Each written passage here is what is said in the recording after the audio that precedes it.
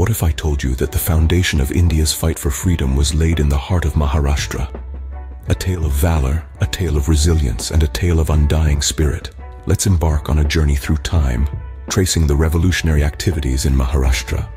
The year is 1879. Vasudev Balwant Patke, a name that resonates with courage, organizes the Ramosi peasant force. Their mission? To disrupt communication lines, instigate an armed revolt, and ultimately, to rid the country of the British. The force, however, is suppressed prematurely, but not before planting the seeds of rebellion. Fast forward to the 1890s. A spirit of militant nationalism begins to spread, propagated by none other than Lokmanya Tilak. Through Ganapati and Shivaji festivals and his journals, Kesari and Maharatha, Tilak ignites a spark.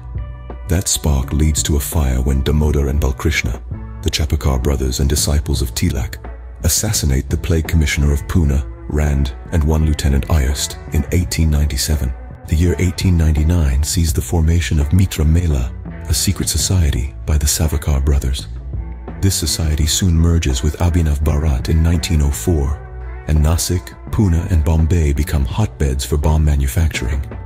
The revolution intensifies in 1909 with the killing of A.M.T. Jackson, the collector of Nasik, by Anant Lakshman Kanhira, a member of Abhinav Bharat. A conspiracy to overthrow the British government in India is uncovered.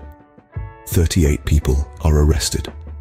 Among these, Savarkar and his two brothers stand out as the brains, leaders, and moving spirits of the conspiracy. Savarkar, the soul, inspiration, and moving spirit of the conspiracy, is sentenced to transportation for life and forfeiture of all his property.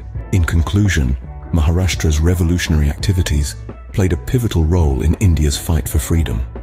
From the formation of the Ramosi peasant force to the propagation of militant nationalism by Tilak, the formation of secret societies, and the assassination of British officials, every act was a step towards independence. The spirit of Maharashtra's revolutionaries, their courage, and their unwavering dedication to the cause of freedom continue to inspire us today.